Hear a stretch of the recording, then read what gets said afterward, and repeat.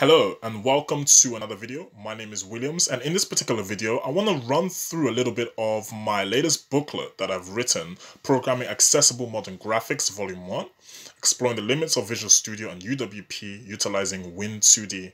And in this book, it's one of a series of books that I intend to release, whereby I want to bring forward the options that the developer has in order to program accessible modern graphics.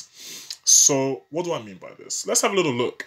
Just before we dive into the book, this book is accessible on my LinkedIn, Williams Teddy-Jimoh. If you look on my timeline, you'll be able to see it there. It may also be on my featured, but it's definitely on my timeline where you can even download it. The top right, you should be able to see the download button. It should be there as well. Or you can just view it on the viewer on my LinkedIn. And as I start to complete the series, I'll probably end up publishing this on Amazon via KDP. But for now, excuse me. But for now, I think I'm going to just release these booklets as they are as PDFs on my LinkedIn for now, accessible for anyone to view.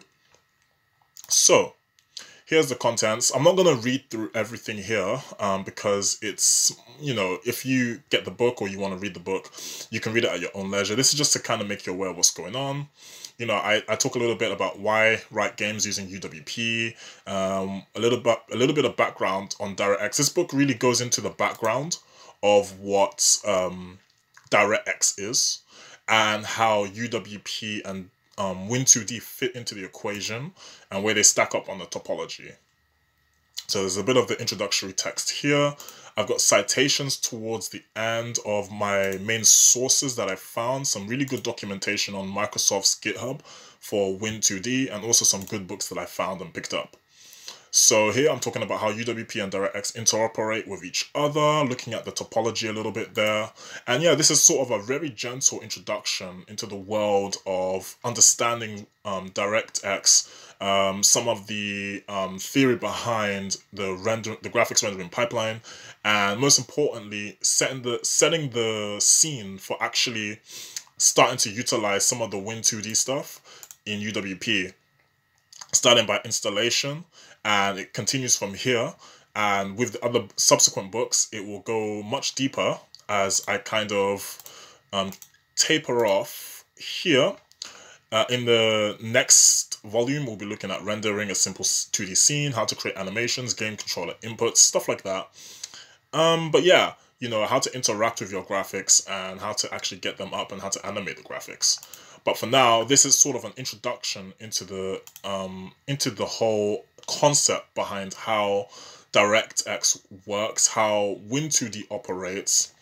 And you may find it an interesting read, a good piece of reference if you're endeavoring in programming graphics using Win2D. I find that Win2D is quite helpful when dealing with UWP, as if I had to be honest, the scaling with UWP in terms of resolution of your apps, because UWP tends to try and fit a universal scope for the platforms you're targeting, I tend to find that I had some scaling issues, but using Win2D sort of leveraged a lot of the headache, should I say, that I had regarding that. So I didn't have many scaling issues once using Win2D as I did with just the XAML in UWP. So that's something really good. And so yeah, the book is available on my LinkedIn. It should be there on my timeline, and you can download it as well as long as the link is still up. And yeah, this is all this is. This is just a little announcement, and I hope you find this, a nice, short but sweet read. And remember, it's just the first in a series of entries. My name is Williams. Feel free to check out the channel for more of my videos concerning C# and software development. Catch me on LinkedIn, and I bid you a great day. Thanks very much. Bye-bye.